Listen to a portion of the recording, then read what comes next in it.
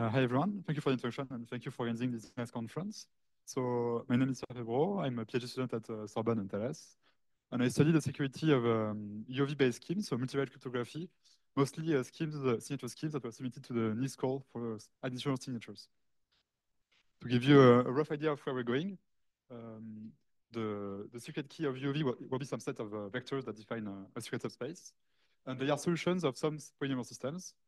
The question is, there are other solutions. Can I distinguish between those solutions and the secret vectors?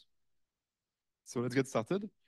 In multi-rate crypto, we look at quadratic equations, quadratic systems of equations, because this is a very hard problem.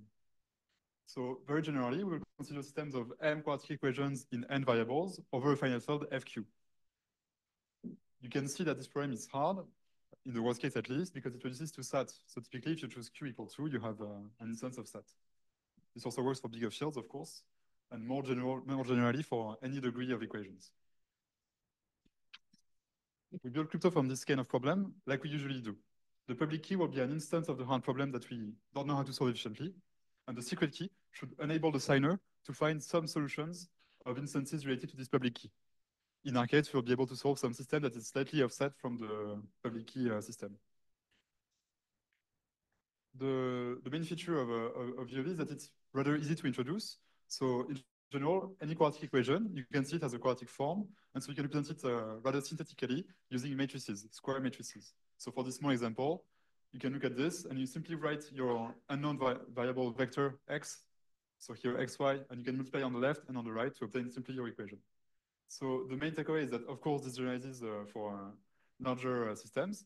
But essentially, if you have some structure in your equations, you will have some structure in your matrices. This is more or less the approach that is followed in the study of UOV.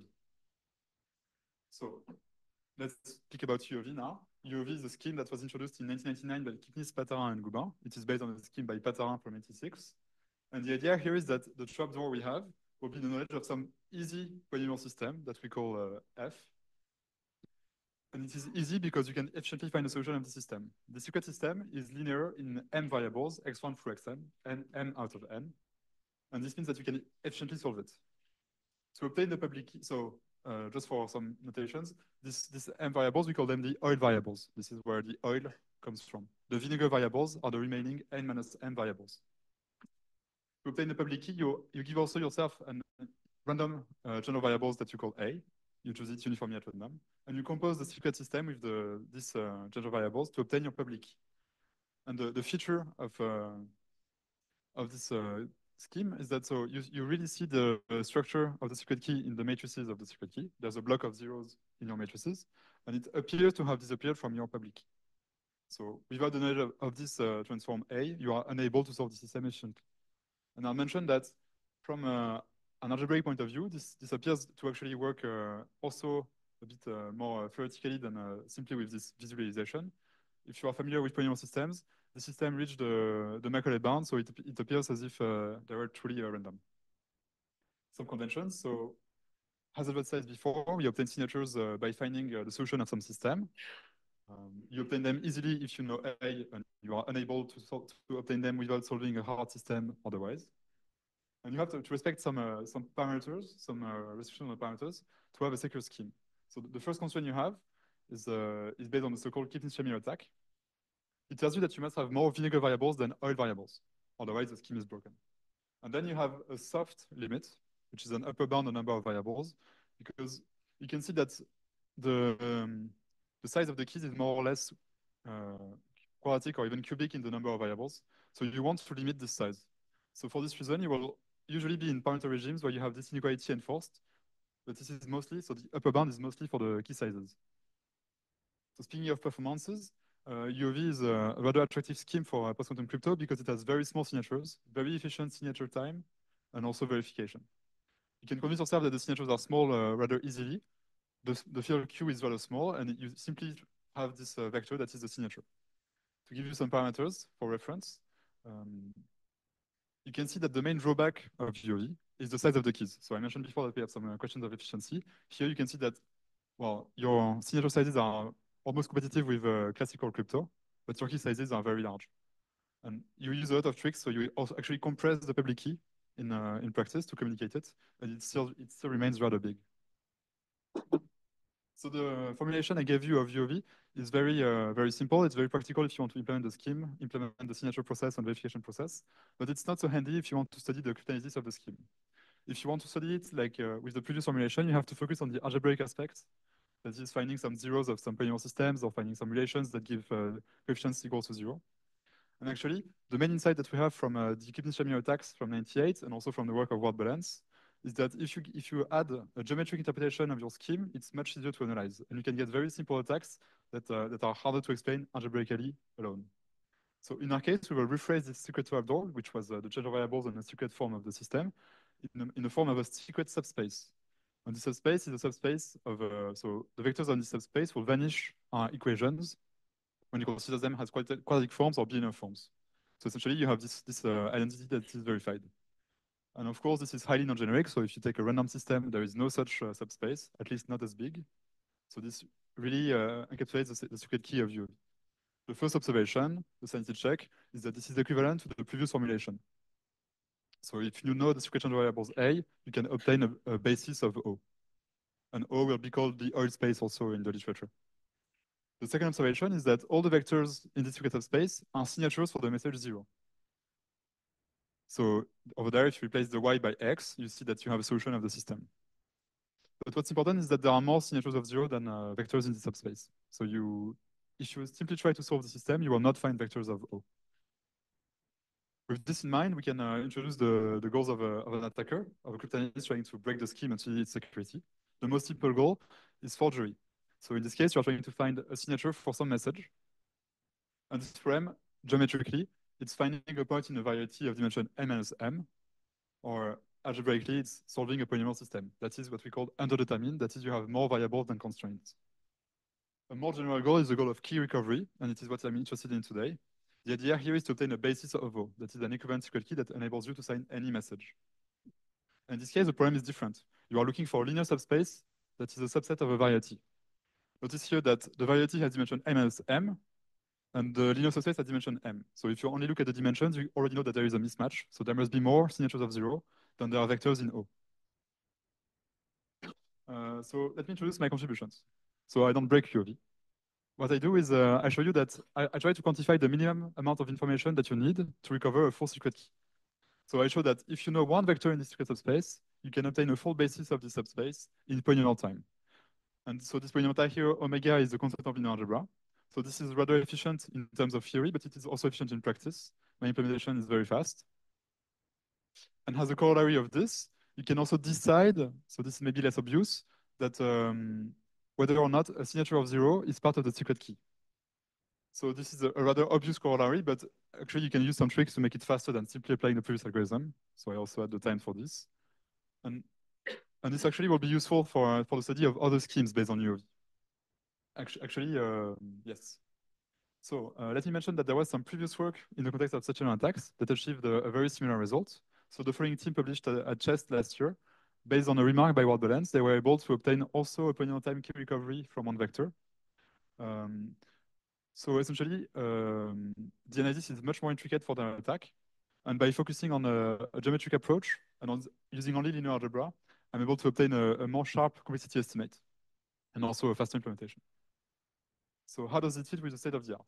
I mentioned that this does not break UOV, and I'll try to explain why. So what we knew previously that fit in this framework is called the reconciliation attack. The idea is that if you know some vectors of O, you are able to add some linear equations to some quadratic system and obtain an overdetermined system that is easier to solve than a generic quadratic system. But this is still a task that is exponential. You need to solve a quadratic system that can still be rather large. What I do is that I improve the last step. I tell you that once you know one vector, then you are able to conclude in polynomial time. So you don't need to go through an exponential reconciliation. But again, this first step, finding the first vector in O, is considered to be the bottleneck in the security of UOV, and I do not improve this step. The algorithm is not so complicated, so I'll try to explain it. The idea is, once again, to focus on the geometric aspect of the problem. We look again at the formulation of balance, and the idea here is to abstract a little further. So here we are looking at some bilinear forms. The idea here will be to look at some specific linear forms that you can write down once you know one vector in O. In particular, you only look at X transpose PI, which is roughly the linear form that you obtained from the previous linear form. And notice that if you have a vector in O, then O must be in the kernel of all these linear forms, and therefore also in the intersection of all these kernels. And the observation that kills the problem is that this subspace J of X is smaller than it should be. So this intersection is generically of dimension m as m, and this will enable us to conclude. So essentially what you do once you have completed this subspace J of X is that you will restrict your public key system to this subspace alone.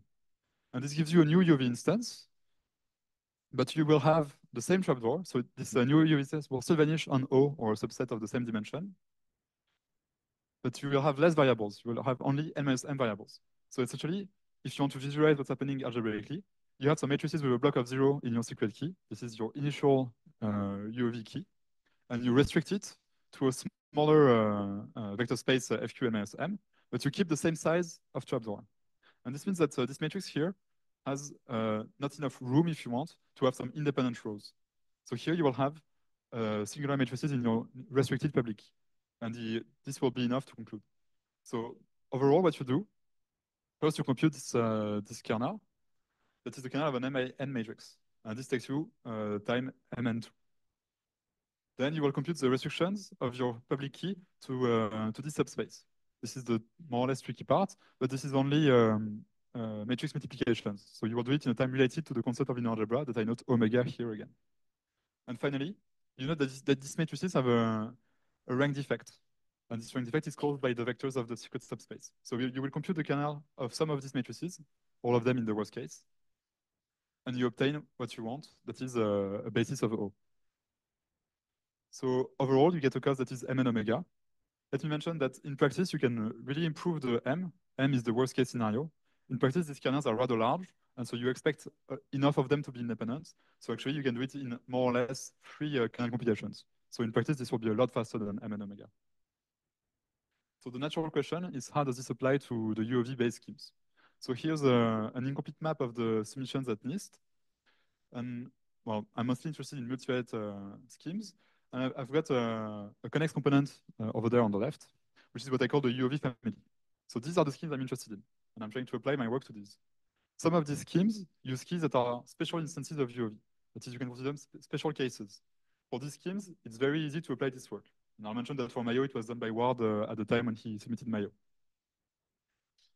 For some of the schemes, like TUOV and UOV hat plus, which gives Vox, this is not so obvious because the keys you use are not directly UOV keys. So you don't have a UOV instance. You have modified keys. So in my paper, I focused on UOV hat plus.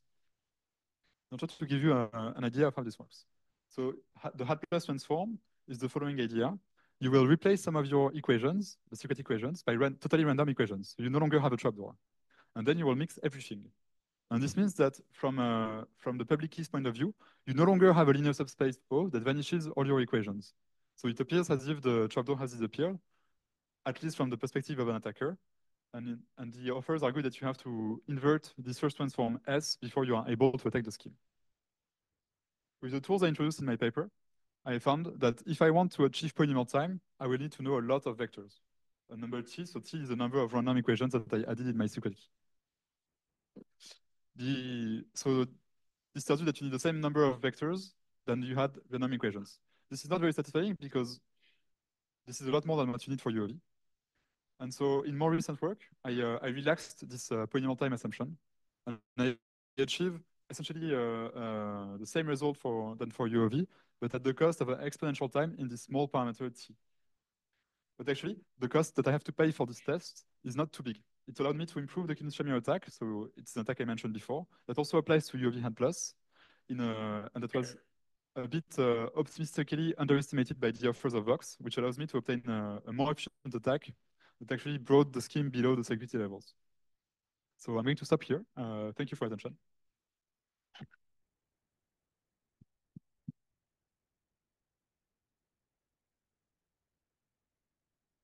Question for Pierre?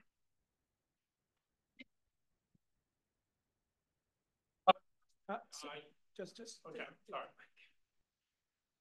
You indicated that there were actually 2 on-ramp candidates which were affected, UOV plus, and I missed the other one.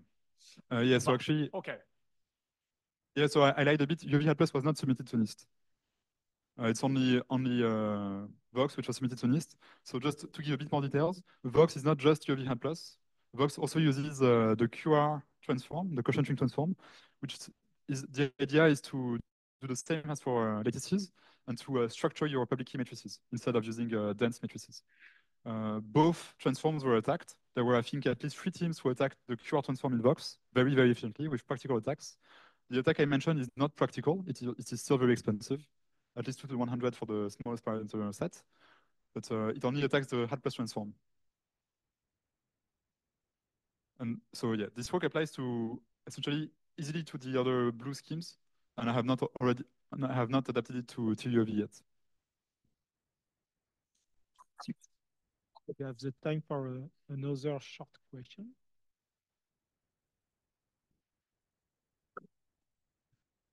Okay, Pierre. So what happens if I have not all the vector, but a part of it? No. So this means that you could try to guess the remaining parts of the vector. I have not looked in this direction very, very long. So there are probably some systems that you can write exploiting the fact that you know part of the vector. You can try to naively guess the remaining values, or you can write some system, I believe, following the ideas of Aurager, to write some systems with where you know that the noise is small enough. Then you can try to write some polynomial systems that will tell you that your vector is a solution or not of your system. But I am not convinced that this will be efficient. Maybe just to clarify, in the context of stationary attacks, you don't learn a noise vector, at least not for this attack. What you do is that you inject a fault actually, which gives you some bad signatures that allow you to recover one oil vector. So let's thank the speaker and we go to